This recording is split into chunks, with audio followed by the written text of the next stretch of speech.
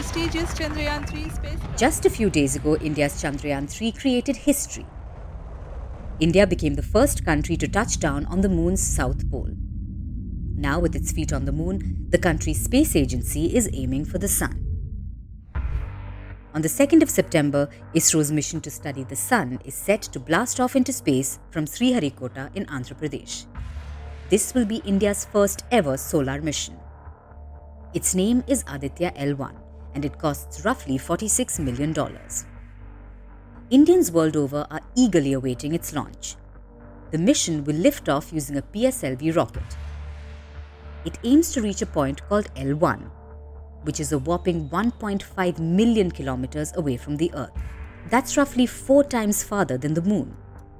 L1 is a good point from which the sun can be monitored because it gives an uninterrupted view of the sun. ISRO scientists say it will take about 4 months to reach there. Now, what exactly does this mission aim to do? Simply put, Aditya L1 aims to get a better understanding of the sun.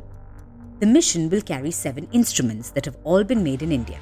Upon reaching their destination, they will study the photosphere, chromosphere and corona.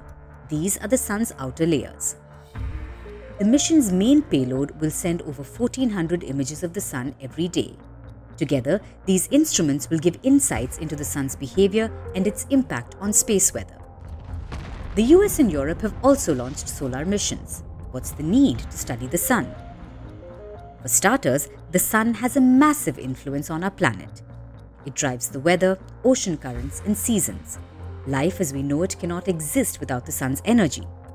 It's also the closest star to the Earth, so by studying it, we can learn much more about other stars in the universe. The sun is also very unpredictable. It often erupts with huge amounts of energy. If its explosions are directed towards the Earth, they can cause many disturbances.